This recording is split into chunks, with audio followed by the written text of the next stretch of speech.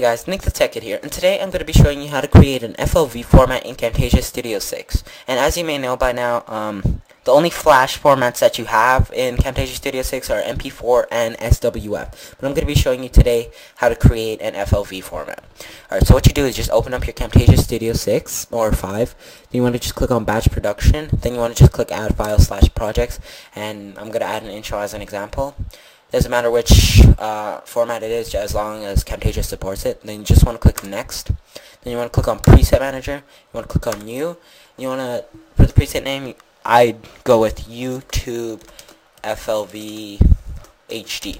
And the description, you can put whatever you want. And for file format, you want to just hit the first one. Normally, FLV wouldn't be here, but I created that format, so yeah. And if you want to play your FLV videos after, you must have FLV player, so link in the description for that. And yeah, so after you hit the first button, you want to just click Next. Then you'll come up with this like setting menu. And for size, you want to just hit Custom Size. And if you want HD, you want to just put 1280 by 720. Because that's YouTube's new dimensions for high definition. Or you could just put your screen resolution. I just recommend you go with 1280 by 720 if you want to get like really clear and crisp high definition. And under appearance, you want to just click flash options, and then you'll get this under the video tab. There will be these two things. And for first format, you want to just hit FLV, which is good for longer or full motion videos. And for frame rate, you want to just make it 30 frames per second and keyframe every 30 seconds. Encoding mode, you want to make it quality, and the quality you want to just set it to 100. And yeah, so yeah, just use these settings and you'll be fine. Then for the audio tab, make sure encode audio is checked. Audio format is MP3. Audio attributes, just click the last one, which is 44.100 kilohertz stereo, 192 kilobits per second. This will make your voice more clear, and your audiences will be able to understand you much better.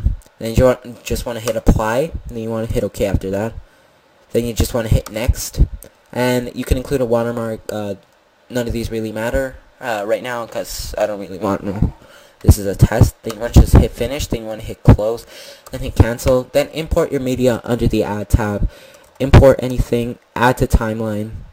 Go to project setting. Normally this would pop up, so you want to just choose YouTube FLV HD, your preset that you just made. That's FLV format. Edit it however you would like, and then under the produce tab, after you're done editing, you want to hit produce video as. Choose your FLV HD format. My bad. It's an Adobe Flash Video FLV file, as you can see. Then you just hit next after that. Then production. I'm just gonna name it test. And I'd rather check this off and choose your folder and just hit next, then hit finish, and then it'll start running. It's a one-step process, so it takes up less time for your videos to render, and you'll still get the great quality that you want for your videos. Thanks for watching, guys. I hope this tutorial helped you in your future videos. I recommend this format if you have like videos over 8 minutes, or like maybe 5 to 8 minutes, because if you're impatient with Camtasia Studio's rendering with another format that you use, I recommend you use this format. Thanks for watching, guys, and please rate, comment, subscribe. Thanks. Bye.